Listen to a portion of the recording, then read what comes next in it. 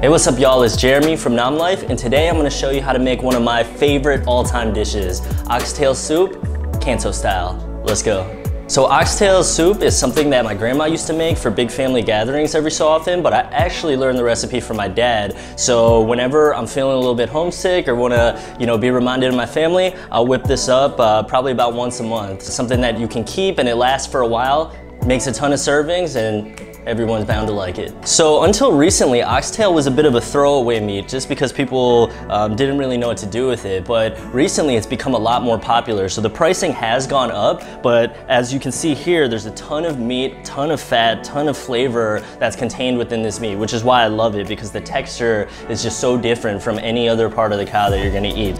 Boiled in soup over the course of a few hours, it just falls right off the bone. The fat distributes right into the broth and it just gives it a super rich umami flavor. The cool thing about this dish is, while it seems like it's a lot of work, it's actually not. It's really simple. As long as you have the right fresh ingredients, it's just a matter of getting the timing right of when you add them into the stew so that everything gets the right texture, nothing's too soft, you still get a bit of crunch with some of the vegetables. So I'm gonna walk through the ingredients today and then I'm gonna show you how to put it together into the finished product. So of course you're gonna want your oxtail. There's a bunch of different ways that they're prepped. So sometimes you can get them frozen where they're cut a lot thinner. I prefer to get the fresh, thick ones because then you really get a nice bite when you chew into the meat. In addition, you'll want some bones, just a few. So usually a femur or a neck bone is the right way to go. It's gonna release a lot of marrow and flavor into the broth. Next, you're gonna want your aromatics, which is garlic, ginger, scallion. Can't do a Canto dish without those. All right, so for the first round of vegetables, you're gonna want carrots and celery. So these go into the soup first, and as you boil them, they soften up a bit, but still offer a nice crunch texture when you chew into it. And then for the second round of vegetables, you're gonna want tomatoes, which adds a nice bright flavor to it. And then you want potatoes, which makes it a lot more heartier. It's almost like a meal in itself.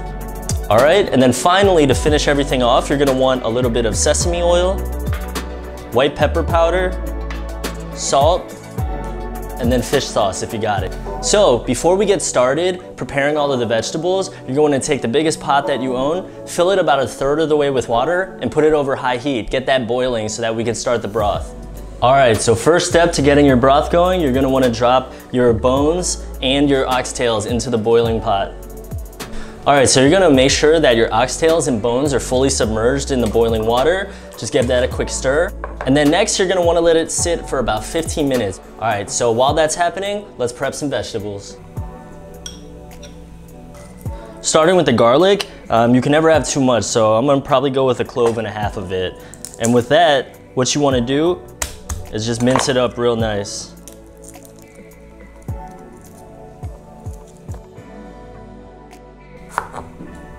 And with the ginger, you don't have to chop it too fine. You can just cut it into like inch-long slices. All right, so up next you got your scallion, and what you're gonna wanna do is trim off the edge like this, because these you can just put in a cup of water and give it some sunlight and they'll actually regrow. Unlimited scallions, pro tip. These are easy too. All you have to do is cut them into inch-long slices like this. Just make sure you get enough surface area so that when they're in the broth, they're giving out a good amount of flavor. All right, so with the onion, what you're gonna wanna do is cut it in half and save the other half for later. That's gonna go in around the same time as the tomatoes and potatoes. Let's do a quick and dirty chop of this. All right, there you go.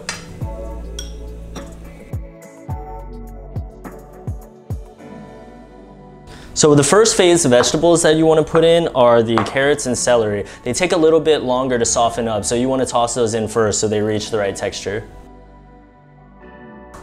So you're going to want to cut them into about 1-inch long pieces. The thicker ends, you can cut them in half too, because you want them to be crunchy and still be a little bit of crispy texture in there, but you don't want them to be too hard. All right, so with celery, you're gonna want about 2/3 of a package full of it. And same thing with this, you just wanna cut it into about inch-long pieces so that it can tenderize a bit in the soup, but not so much that it's soft. You still want a little bit of crunch in there. So first round of vegetables, here we go. All right, so for the next round of vegetables, you're gonna want about 3 medium tomatoes, gives it a nice citrusy, fresh flavor to the soup, and then about 2 potatoes, which makes it really hearty. And then you're gonna have the other half of the onion that you saved from earlier. So with the potatoes, you're gonna cut them into about inch-long pieces. And you don't want them to be too big because then they are still too hard and crunchy, but you don't want them to be too small either because they disintegrate into the soup while it's boiling and gives it a really grainy mouthfeel that is unpleasant. All right, so with the tomatoes, you're gonna wanna cut them into quarters first. And what I like to do is squeeze out the seeds and the juice from the middle because that goes into the broth and really changes the flavor and texture as well. And then from here, just cut out this little top part. Half, half, half. All right, and with this onion, this half that we saved from earlier, it goes in with the second round of vegetables so that it still retains like a nice crunchy texture. So with this half, you're just going to cut it into slices.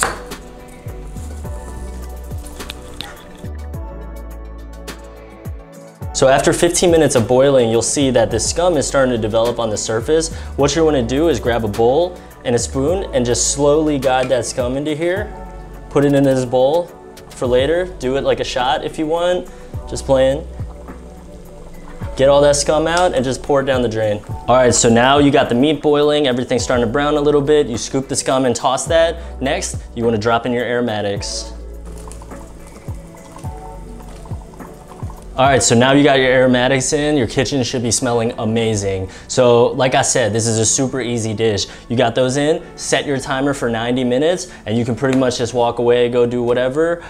Just make sure to check every 15 minutes or so for the water levels. If it starts to get a little low, so you can see the meat kind of protruding from the surface of water, just add a bit more water in. So it's been about 90 minutes, you've kept the water levels high, your kitchen's smelling amazing. Now it's time to drop the first phase of vegetables in, which is carrots and celery.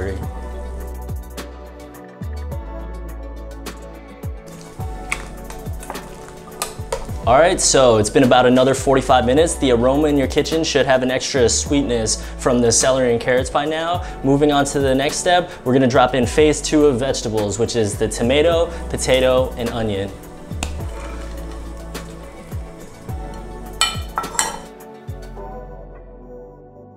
All right, so now the soup is almost ready. On to the final step. White pepper powder, fish sauce, and a bit of salt. All right, so after about 30 minutes, phase 2 of your vegetables should be pretty much done cooking by now. So you'll want to come back, and the way to check is to take a look at the potato. So you want it to be soft enough that you can cut a spoon through it, but not so soft that it's melting and mashing up into the broth. So about 30 minutes. All right, so just give it a good stir. Get everything all mixed up in there. Should be super fragrant and aromatic. Always reminds me of growing up at home. So after about 3 hours of cooking, this oxtail is gonna be super tender. It's basically just gonna fall right off the bone and the fat is gonna be really rendered, so it's delicious. So I always like to try that first, put it in a bowl, and something my mom actually taught me how to do is just get a little bit of soy sauce, and I like to take the meat off and dip it right in here and eat it. To add a little bit more salt, white pepper, fish sauce, or sesame oil, but really try not to overdo it because you want the star to be the flavors of the meat and vegetables combining together. And the nice part is you put this in the fridge, and as it chills, it's gonna gain more and more flavor as the bones release more marrow and fat.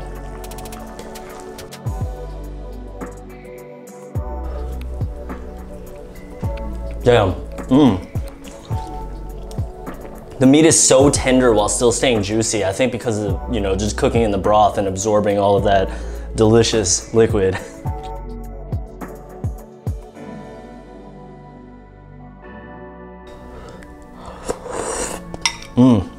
So the broth is really rich and flavorful from just the collection of vegetables and meat and everything releasing all the flavor over the cooking time, and everything's still kind of retaining its body. So with the tomato, it's really citrusy and fresh, and then the rest of the vegetables still have a really nice mouthfeel to it. With the meat and vegetables, and especially the potato in there, it's almost like a whole meal in itself. You can have a bowl of this and be full for a good amount of time, and it's really healthy and nutritious too.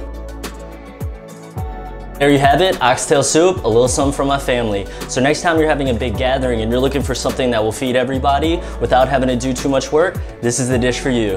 And as always, if you want to see more recipes, like, comment, and subscribe. See you later.